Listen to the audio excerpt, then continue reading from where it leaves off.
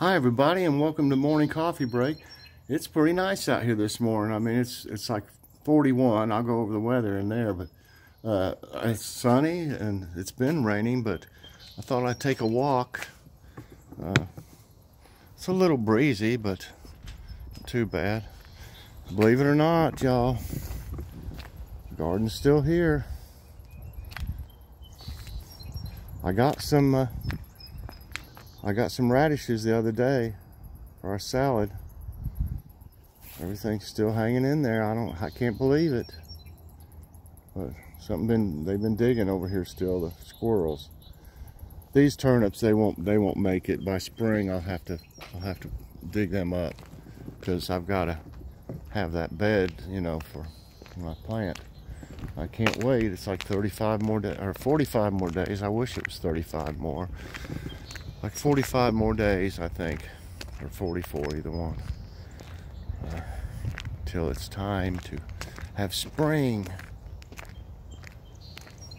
It's a little cloudy though. I guess the sun came out between some clouds going by it.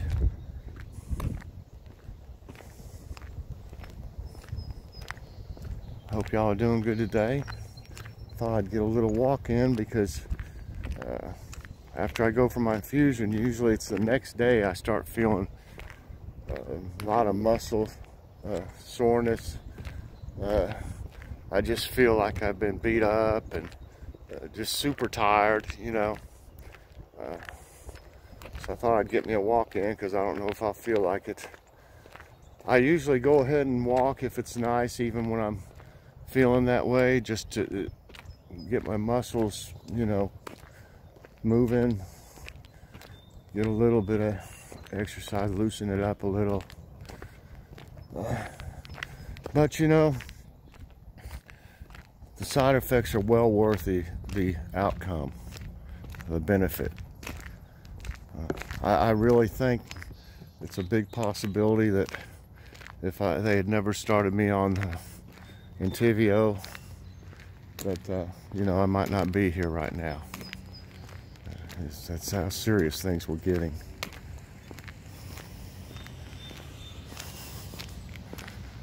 I really can't afford to lose any more of my intestines, or, you know, small intestines or colon. I really can't. I see more slugs. Boy, I don't know what it is about this area over here.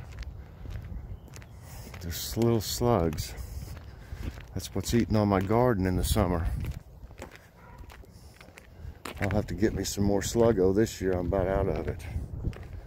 Gotta put Sluggo down, because they come out at night. You never see them, you know. I guess if I came out here in the middle of the night with my flashlight, I could probably see them eating on things. But they can do some damage. You wouldn't believe it, but they do.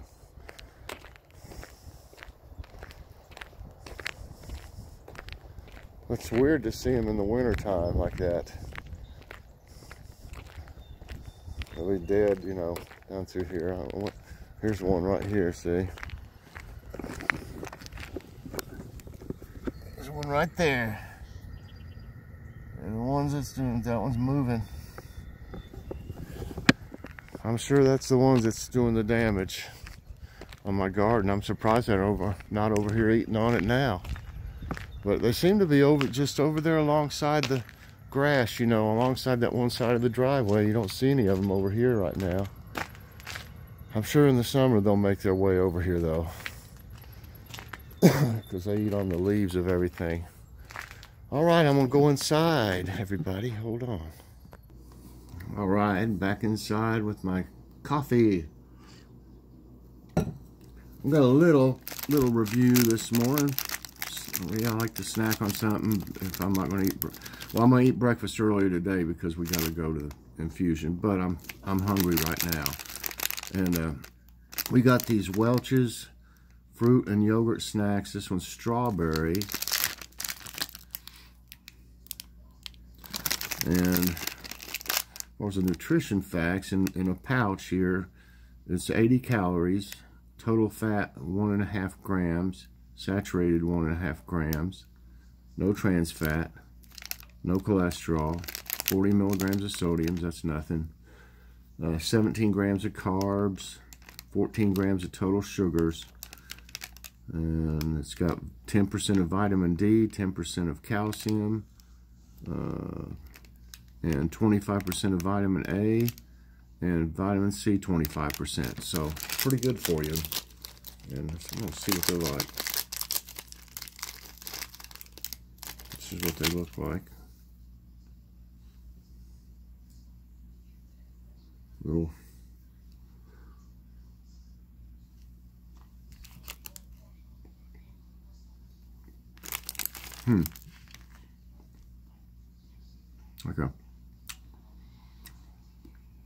like vanilla yogurt. It says real fruit surrounded by creamy yogurt.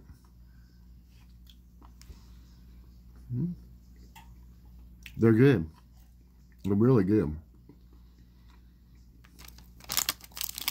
They're easy to take with you somewhere. Put one in your shirt pocket or your purse.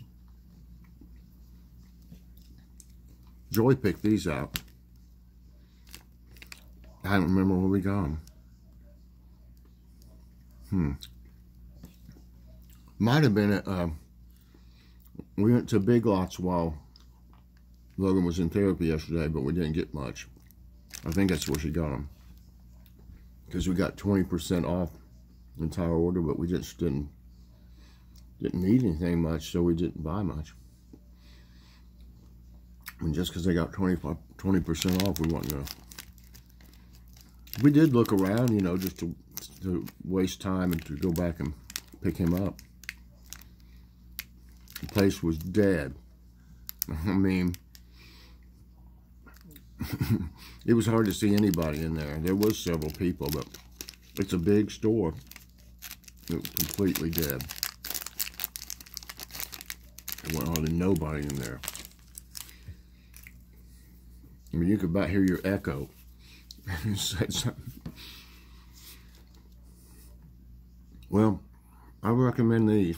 I don't know what all flavors they have, but the strawberry's really good. Okay.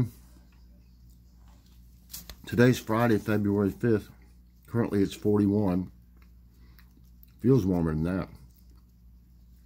High today's 43. 30% chance of precipitation. 87% humidity. Winds are 8 miles per hour. It is a little breezy. And air quality is the highest I've ever seen it. I've been following this every day. 73. I've never seen it. The highest I've seen is like 50 some. But it still says that's only moderate pollution and it won't harm you. Okay.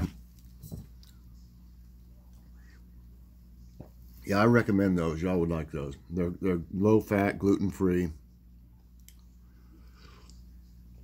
and vitamins in them. Okay. The thumbnail is a dinner that I fixed last night, and that's those chicken tenders from Sam's Club, which they're delicious. And I fixed some coleslaw, and I fixed that Bob Evans that we got at Kroger for $2.50. It was on sale for $3.50, and then we had $1 off with Ibotta. We ate the 6 cheese macaroni and cheese, and that stuff is awesome. We had that with it, and I just had some. I saw some steak fries. That was, you know, one of those. You know, when you fix something, and then there's not really enough left for another meal, but you put it back in the freezer, and then it's like it's always in the freezer. So I'm starting to try to grab stuff like that and just throw it in with something else. I mean, we had enough for each of us to have some, but it wasn't, you know, usually we would have had more than that. But, you know, wanted to get rid of those. We're going to try to work on these freezers, getting some of this stuff, eating some of this stuff to make room for when we shop at Sam's this month, because everything's such big bulk, you know. You have to have a little bit extra space to put it in, but it's worth it because it lasts so long, and when you figure out the price per portion, it's cheaper, you know. So that's what we do. You know, I buy things like I won't need any dishwashing liquid for a long time. I won't need any shampoo for a long time. I won't need any body wash for a long time, because y'all have seen the deals I got on them. You know, and why wouldn't you? And then, you know, once I got plenty of it, I won't need it unless I get something for free. I mean, I'm going to take advantage of anything free, but you know, that's how you do, and you won't need anything for a long time. You won't run out or anything like that.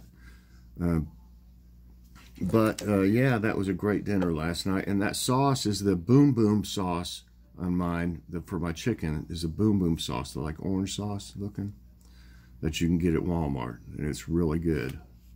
It's a little spicy, but not enough to even bother me, so I like it.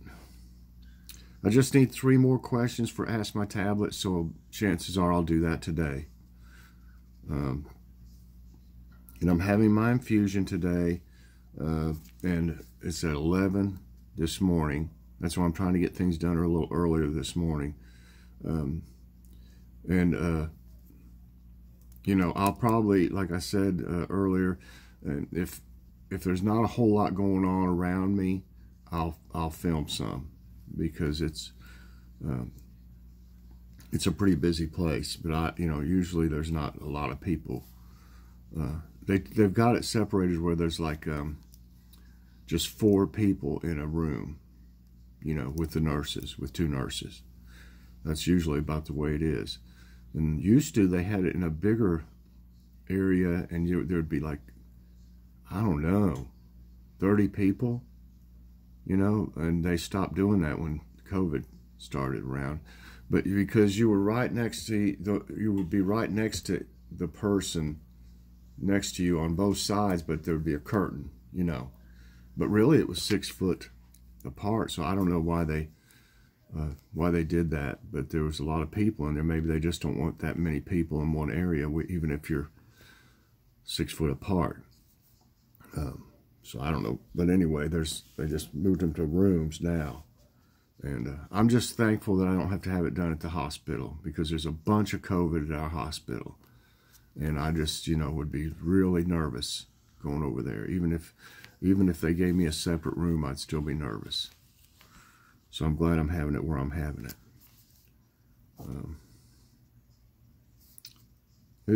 I'll go ahead and do today's question.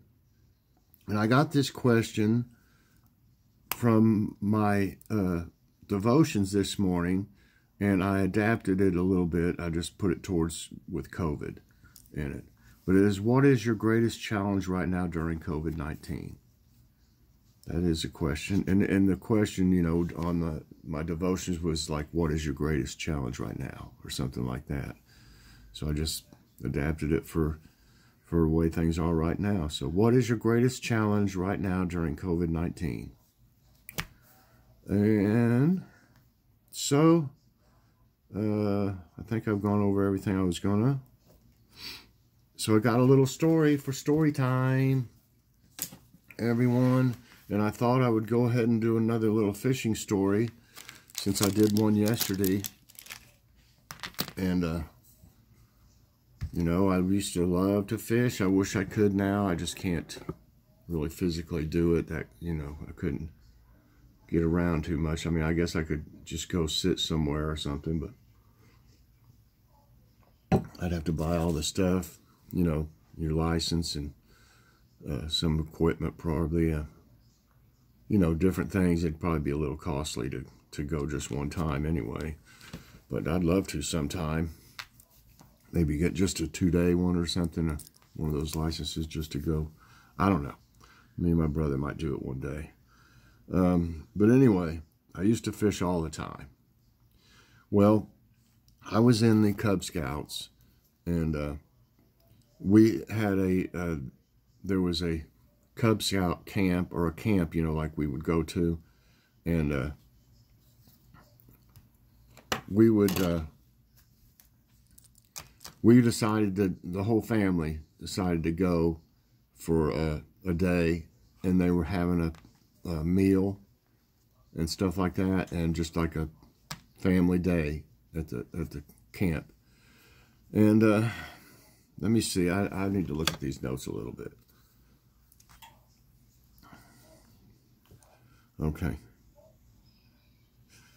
Okay, so you know, they had a river run by there. It wasn't no creek, it was a river, and that ran right through the camp. So, you know, I wasn't going to just sit around and play volleyball or something like that with a river like that nearby. You know, I brought my fishing stuff, you know. I mean, I had no problem leaving to fish. I mean, I did some stuff with my sister and mom and dad and everything, but they were doing something I must have considered probably boring. And anyway, I was gonna go fishing before we left, no matter what, you know. So it went to the river, and I was fishing for trout, rainbow trout, and it was using salmon eggs. You know, everybody a lot of them use that to fish for trout. I'm sure they still do. And you know, I tried a little bit from the shore, or whatever you want to call it, from the land part, you know. Tried from there, and it was just like, you know, this ain't working out too good, because you could just throw it a little bit up. What you do is throw it upstream, and it would carry it down until it got past you, and then you'd do it again, you know. Well, I wasn't satisfied with that, so I took my shoes and socks off, and you know, rolled my pants up and just went out and waded in it so I could go downstream. It wasn't real deep. It was only maybe 2 foot deep, something like that. And so I could walk down through there, you know. Might not have been too smart to take my shoes off, but I didn't want my shoes to be wet. Probably could have got my foot cut or something. Never really thought too far ahead when I did stuff like that. But I just wanted to fish. So, yeah, I even wrote that part down.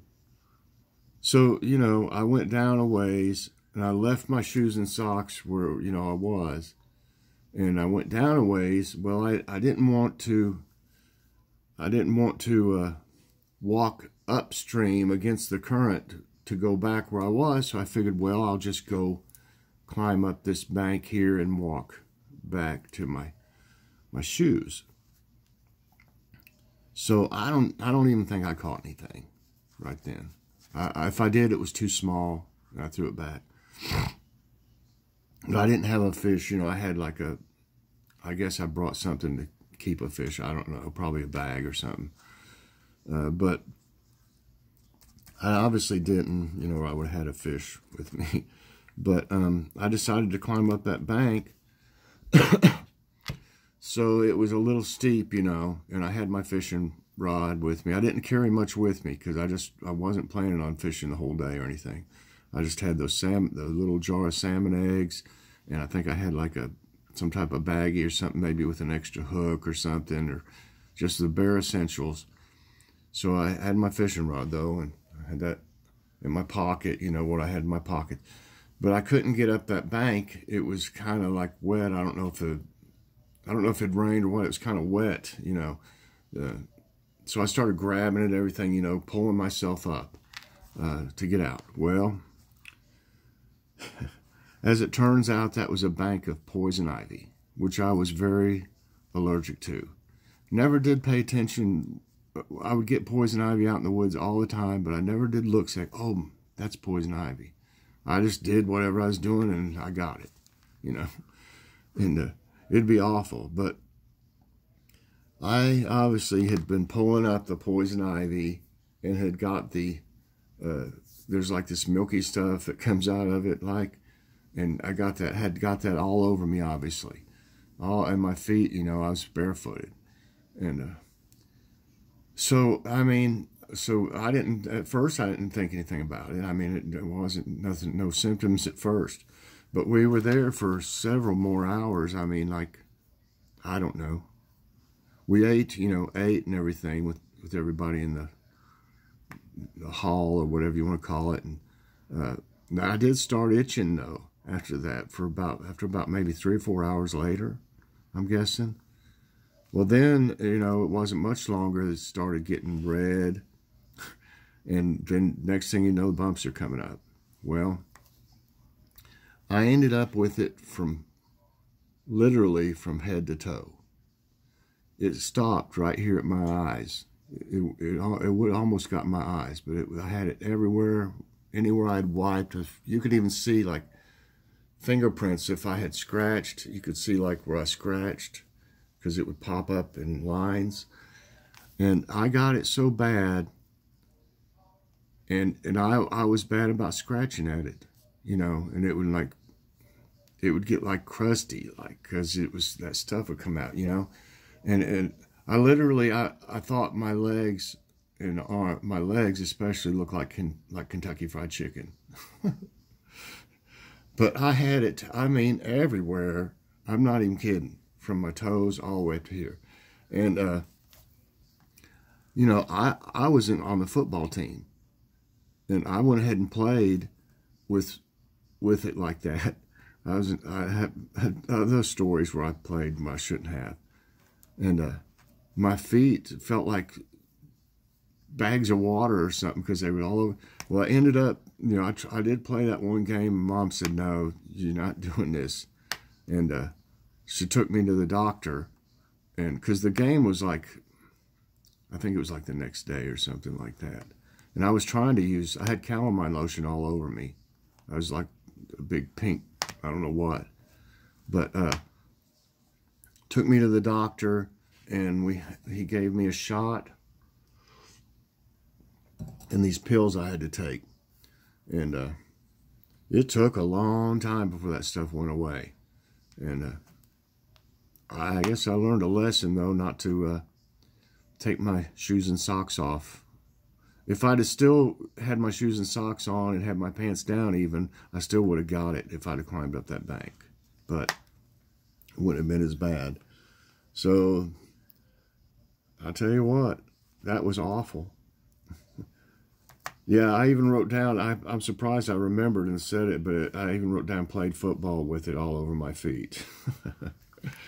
Mom was against that now. I mean, I was like, no, I'm fine. I'm fine. I was first string. I didn't want, if somebody else played my position and I wasn't there, I was afraid I might lose my position, or something, be second string. And so I played, it made it worse because, with had my football cleats on and stuff, and they all popped inside of my shoes and just made it even worse. And she's like, no more. After that, we're going to the doctor. So we went and got the shot and stuff. But I don't know. I'm like I am now. I couldn't sit still. I was always wanting to do something, especially outside and stuff. And I just didn't want to just sit inside and watch TV or nothing. I was always doing something. So, so I had my hobbies. I even collected stamps and coins back then. But fishing was my major hobby back then. So, all right, everybody. I hope you enjoyed story time. Please press that like button, subscribe if you haven't already, and hit that so you get all my videos as soon as they come out. Ooh, makes me want to itch. Thinking about it. No, I'm not really itchy. I'm just messing with you. All right, everybody. I'll probably, if I can, I'll see you at my infusion later on. Thanks a lot. God bless everyone.